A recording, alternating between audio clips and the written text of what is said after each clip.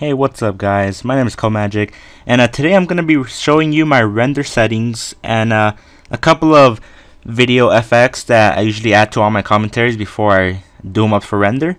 Alright, so I'm going to open up Vegas Pro, and alright, first you're going to start up by uploading a video onto here. So once you have your video, you drop it down below. The first thing you want to do is right click, Properties, disable Resample.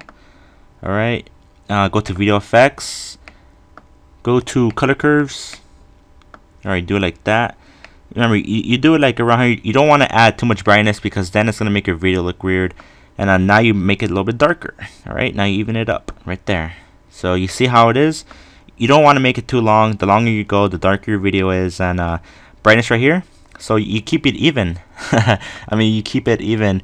And if you want to make your video a little bit more colorful, like let's say if I want to make my RPG more greener, you add some color secondary. Go to saturation, you move this up. Never go more than 150 because then it's going to be like too colorful. I usually go to 1137 where it makes it still look good. Now you go down below, find Sharpen, you add Sharpen to it. What this does is it makes your video clear, more clearer. So let's say people that have blurry vision, you put clear, you add Sharpen, and makes it sharper. That makes it way better. Hey Yogi, a boo boo. See, it looks way better now. This is what I add to all my videos. It makes them look marvelous, spectacular, sexy, and etc. etc. Now for the render settings, which is the main thing what y'all here for. Oh yeah, those of you who always ask me how I record my commentaries, how do I add the voice to it? Well, it's simple. You plug in your headset to your computer, and right here you right click, insert audio track, you go right here, record, and voila, just like that. It'll record your voice from where you want to start it. You see how it goes with my voice? And yeah, that's what you do right there. It's simple as that. Now alright, now for the rendering. I'm gonna show you guys the real settings now. Alright, my computer is not fast or slow, but it's a little bit over medium, which is just the right size for me, just the right thing. Save as type. What you want to change is save as type. Put it to MainConcept, AVC/AAC MP4, and go to custom. You put your video frame size, which is 1280 by 720. Your profile is main. Frame rate, it doesn't matter if you put 60 frames per second or 30. It's still going to be 30 no matter what, because YouTube only allows 30 frames per second at the moment. So if you put 59 frame rate per second, it still doesn't matter. It's going to drop it down to 30 once you upload it. And variable bitrate right here. This is the main trick about render times and your file size. I render at 7 because it adds a little, it makes it more clearer, and my file size does not come out too big. Before when I had my old slow computer, I used to render it at 4 million by 4 million. What this does is the file size comes out very small.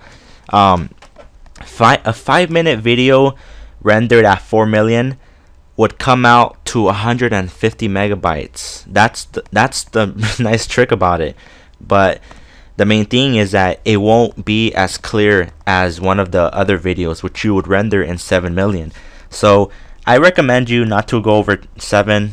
That's just my opinion. If you want to go ahead and render at 10, then you're gonna come out with a big file size.